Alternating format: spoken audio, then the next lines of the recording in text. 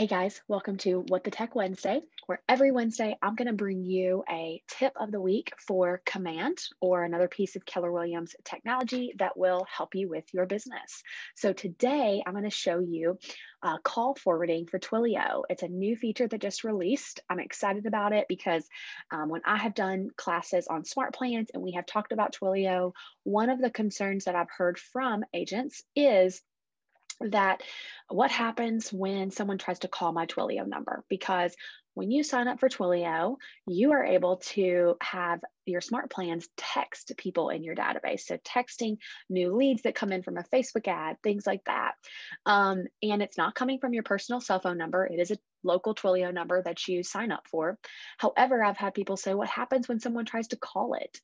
So we tested it out in the class and, it didn't ring, it didn't do anything. Of course, it couldn't come to your phone. So what they've set up now is call forwarding, where if someone tries to call your Twilio number, it will ring to your personal cell phone number. So how you set that up is in Command, you're going to go in the top right and click your name. Then you're going to click Settings. When this loads, you're going to scroll down. Look for Twilio.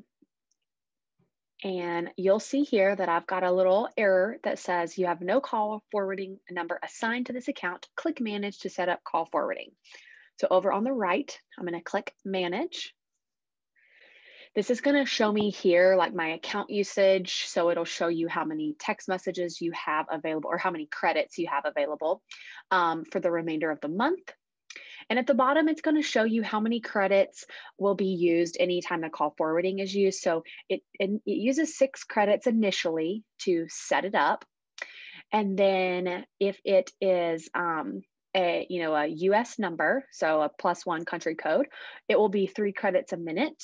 And other country codes are 5 credits a minute. And then if you have to change your call forwarding at any time, it will use the 6 credits again if you have to change it. So essentially, it could drain your credits pretty quickly if you're talking to them all the time on it.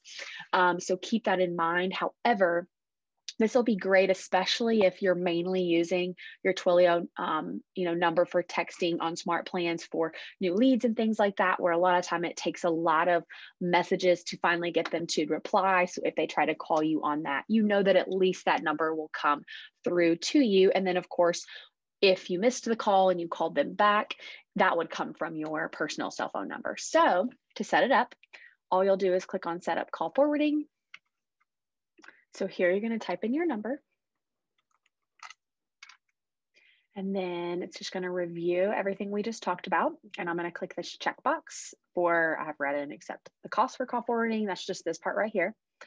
And then you're going to click Assign Number. It's going to text you a verification code. So you'll have to check your phone for that. So I just got mine. So I'm going to type it in. And if it doesn't come, you have an option to resend it here.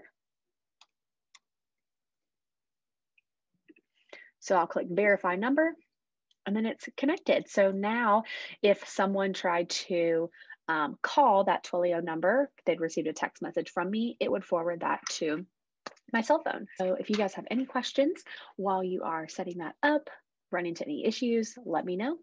If not, I will see you guys next Wednesday for our next video.